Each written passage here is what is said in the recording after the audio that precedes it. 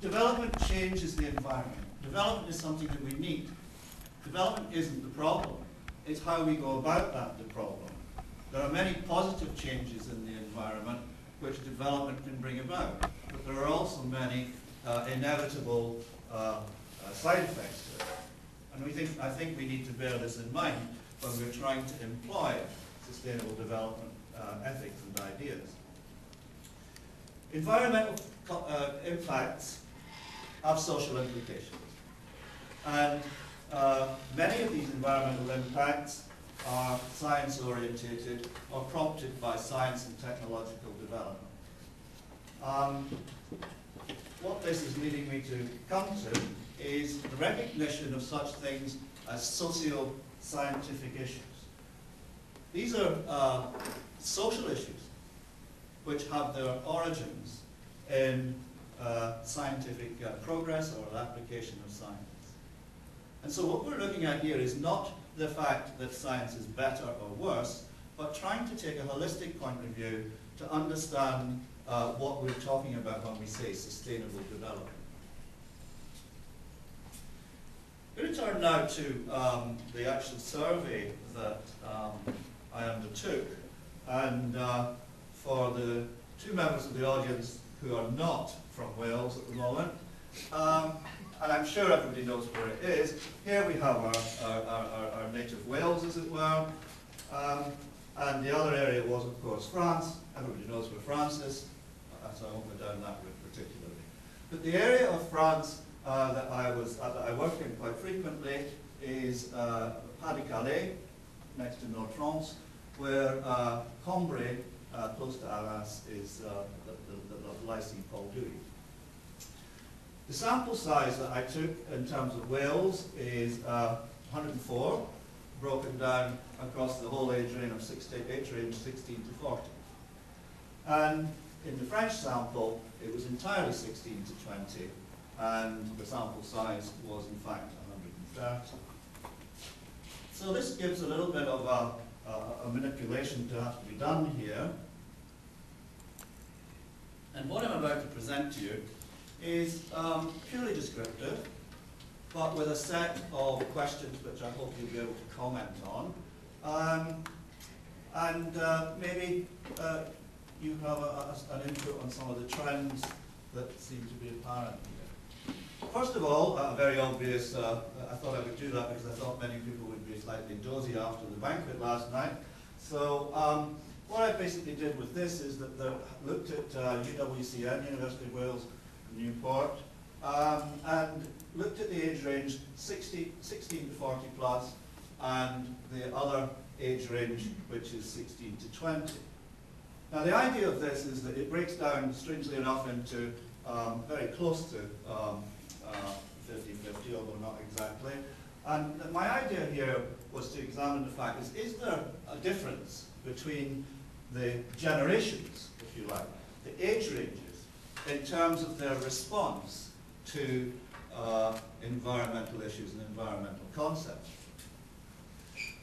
We've got this very common one that I think when you saturate people at a certain age with the doom, gloom and despondency of the sky's going to fall, I think you can desensitize them to issues. And I just wondered if that was happening. And what we've got here, for instance, is that this is the Likert scale that was used, although I'm not processing this data on a Likert basis. I have written in a previous paper that all the justifications that you can use to use Likert data, ordinal data, in a parametric manner, and I'm afraid I can't live with myself because 1 and 2 will not make 3, and so I've gone back to simply using bar charts and descriptive stats. I need to find another way, in other words. Although the literature is extensive in this, and I think we're kidding ourselves. So let's have a look at this. Environmental problems make the future look hopeless.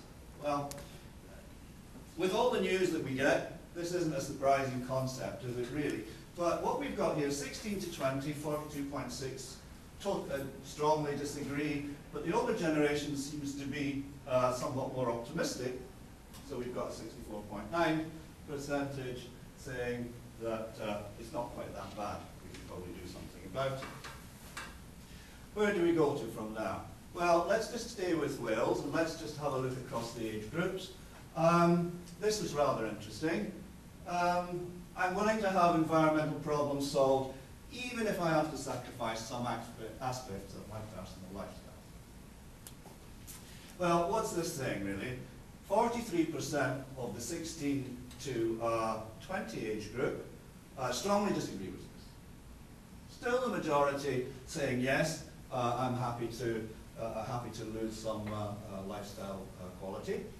But when we go to the 21 to 40 age group, we've got 21% disagreeing with this. In other words, 79% are prepared to do this. Interesting, I thought. This is another strange one. If we look at this, and it's the responsibility of rich countries to solve environmental problems of the world, what do we get? In our 16 to 20 age group, we find quite a lot of disagreement with this. I'm taking it, I should note, as being responses 1 and 2, even although 2 is a slightly less strong response, I'm taking it still as a disagreement. Over in the older age group, what we have is that we have strongly disagree of 47.5, so a greater willingness to have the richer, more developed countries play a role in ESDGC issues. Another interesting question that arose was science and technology can solve our environmental problems. Well, effectively, across the age groups, there isn't really enough going on there to make any great difference. But there will be when we start to look at the French data sets.